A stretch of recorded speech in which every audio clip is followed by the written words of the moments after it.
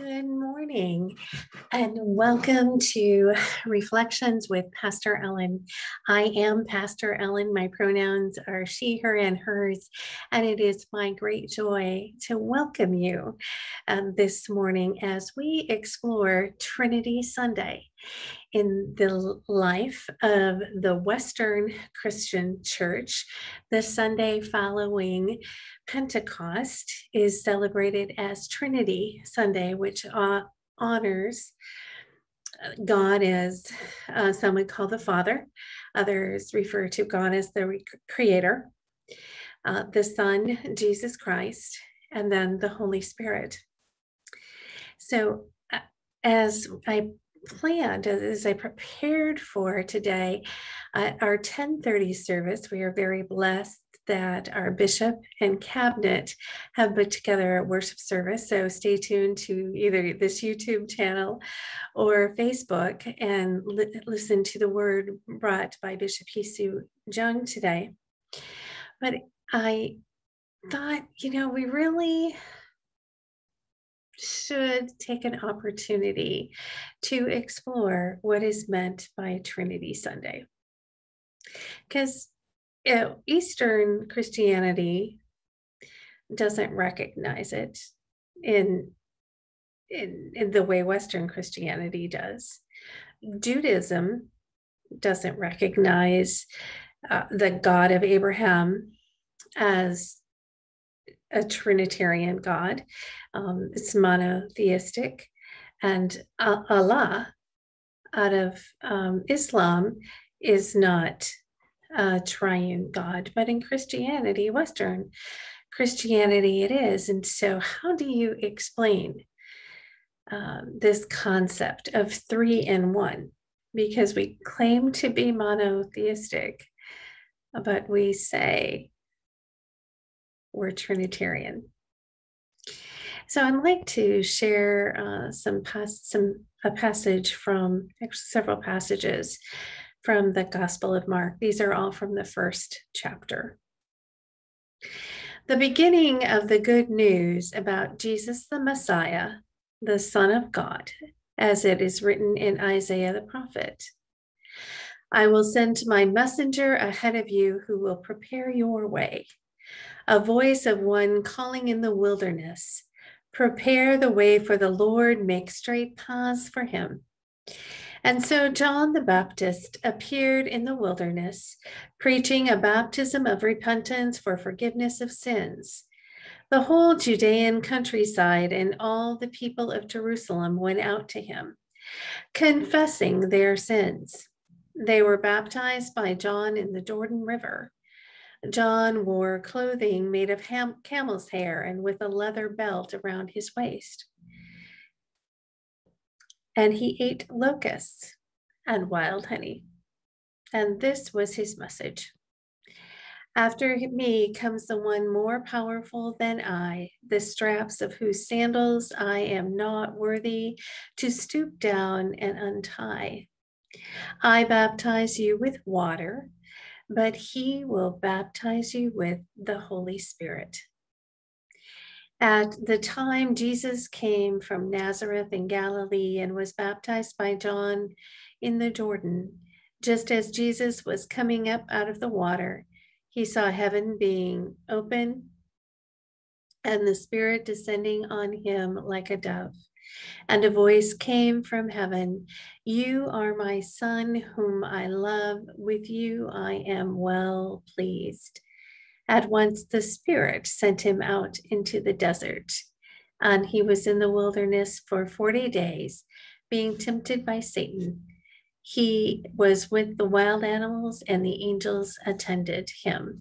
That is Mark chapter 1, verses 1 through 13 from the Cultural Backgrounds Study Bible.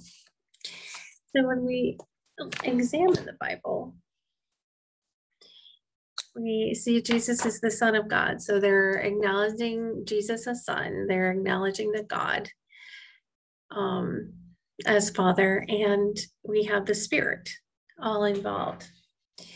I think it's a great blessing, even if it doesn't make a whole lot of sense. And as you saw when before I came and sat down, we have 3 flowers as a symbol today, as part of one plant.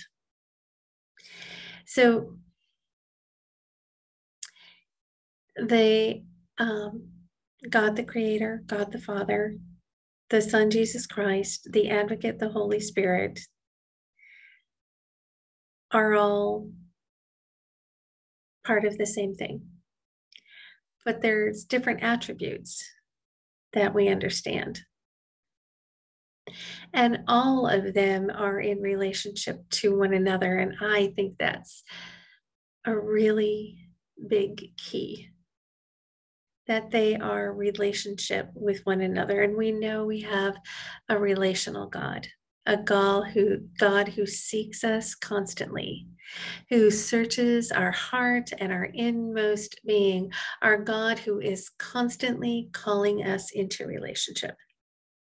First, Jesus said the greatest commandment was to love the Lord your God with all your heart, with all your soul, with all your mind, with all your strength. And the second is to love your neighbor as yourself.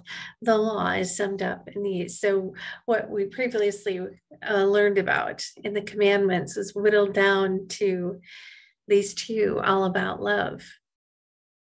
And not just any love, but God's transforming love, as God first loved us and we in turn can love God. And God is transforming our hearts. And out of a transformed heart, we love and serve our neighbor. And so we have relationship with God. We have relationship with self. We have relationship with neighbor. And in following Christ shows us how to live and move and have our being. Christ came because people needed to have life and have it abundantly. And he showed people about healing. He was healing constantly everywhere, all kinds of diseases and illnesses and conditions, and was working in all of this healing for reconciliation and restoration, building relationship upon relationship upon relationship, bringing communities back into wholeness. And I think that's the message of the triune God, of the Trinity. It's about people working together, building relationships, that the God self, the sacred and holiness at the core of each person is witnessed and seen and celebrated in each and every one. It also allows us to accept and believe in diversity, that everything is not just one thing, but it's multiples. When we look around, even as we look at this plant with the 3 flowers in the background, the flowers are not identical. The leaves on the plant are not identical. And there is beauty. And there is this wholeness in the midst of the diversity. And I can't even account like the different kinds of flowers that there are. And God granted us all the flowers, all the different trees, all the different colors, and said, together, you reflect the image of God. And so I think the gift of Trinity Sunday is that God created all of us to work together to reflect the beauty, the honor, and glory of the sacred and holy. And our understanding of the triune God calls us to continually work in relationship with one another, to continually seek, to learn, and to grow. The more we do that, the more we are willing to recognize that the complexity of people and the complexity of relationships woven together makes the beautiful tapestry of life. And as God has called the God self into relationship, so are we called into relationship with God, with neighbor, and with self. I hope and pray that you are able to open yourselves to the love of God so that your heart may be transformed. And as your heart's transformed, may you experience the healing that you need. And in many cases, you may not even realize you need that healing.